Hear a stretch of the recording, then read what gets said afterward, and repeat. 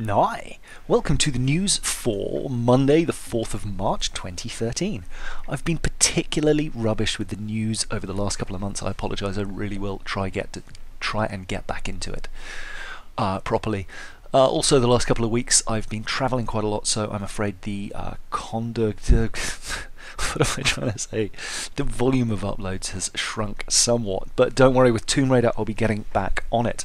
There's also a couple of games on Steam that I want to check out, thanks to Josh Baggy for pointing out March of the Eagles, which I'm probably going to have a look at in a minute after I finish the last level of Crysis 3.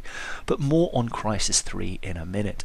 First up, Tomb Raider. I've just mentioned it, but that's out later today and I'll be playing through that. I haven't played a Tomb Raider game in quite some time and I'm kind of excited about this.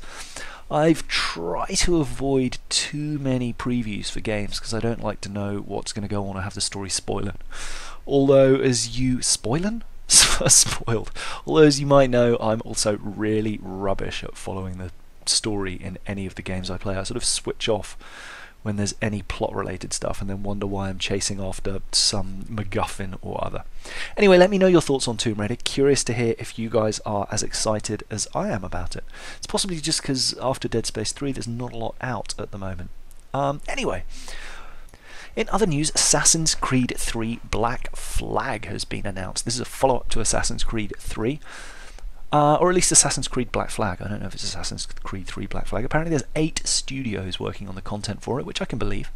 It's going to be focused, I think, quite heavily around naval battles, although there's 3 big cities to explore, as I understand. And frankly, naval battles, apart from some of the hideous optional objectives, and you know the ones I'm talking about, Giant in the Storm, are a lot of fun.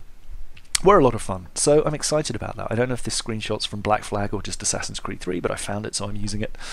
But you'll get the idea.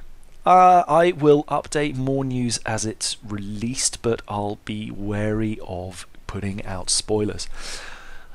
But let me know your thoughts. Let me know if you're excited about Assassin's Creed 3 too. Assassin's Creed 3 too? Assassin's Creed Black Flag as well.